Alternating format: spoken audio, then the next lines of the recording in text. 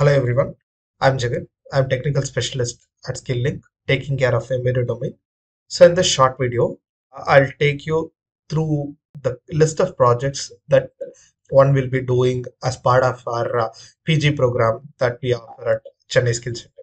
So these are a list of course that's ideally offered as part of this offline embedded program. So there are 12 modules. So in this 12 modules, there are certain set of modules which is aiming to prepare the aspirants for firmware development role, and the remaining courses between 8 to 11 courses ideally preparing them for model based design role. So we'll see. I have curated some of the interesting projects that you would be doing as part of this program. In Embedded C Essential course, there are two projects which is highly interesting. The project one, you will be developing your own library and your own data type called a set, and you'll be developing a set of APIs to access or to apply on the data type that which you have created called a set.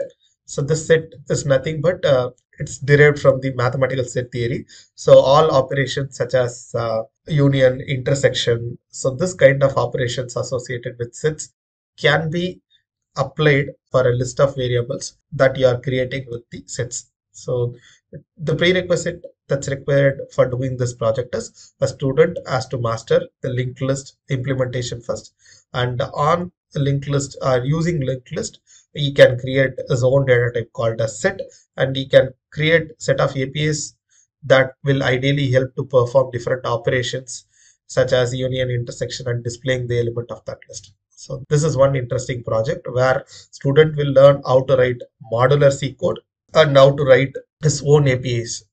So the second project is again a new implementation that you would have seen finite state machines or finite state machine based algorithm in Stateflow if you have worked on Stateflow or in digital system design. So how do you convert a logic into a finite state machines? And if a finite state machine is given to you, how do you convert that into a C code? So that's what a student will learn by doing this project. So we have taken a case study of controlling the aircraft landing gear systems with the help of a finite state machine algorithm. So in the next course, which is Fundamentals of Embedded System, a student would be simulating this idea of exchanging the information between a LCD screen and a typical microcontroller platform through I2C channel.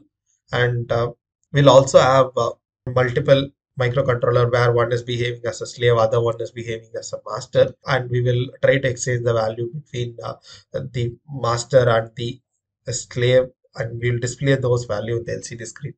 This is one interesting project where student will come to know about I2C protocol and the LCD screen interfacing. So in the next project, they'll be using the same set of simulator where implementing a moving average filter for smoothing the data that's coming from a ultrasonic sensor. So this ultrasonic sensor will help to figure out obstacle that's away from the ultrasonic sensor, and it helps to figure out that distance between the obstacle. And the algorithm that you are going to implement is a digital filter, which is ideally going to demonstrate how to do or how to reduce the noise that's coming from the sensor measurement. So in the next course, the same set of project is implemented using a different simulator, but with a different approach. So here, ideally, you will be writing your own device driver in a bare metal approach for the same target platform, and you'll be simulating the same project for a different application, where project one is again based on LCD screen interface. Project two is completely based on the rear parking system. So in software verification validation course, there are two projects where we'll be using LDRA, a test suite for uploading a code base and doing a static review analysis for MISRA 2012 coding standard. And we will generate a code review report for CERT as well as MISRA C standard, and we will go again, change, make the enough modification, fix the code, and make it 100% MISRA C compliant. So this would be the project one.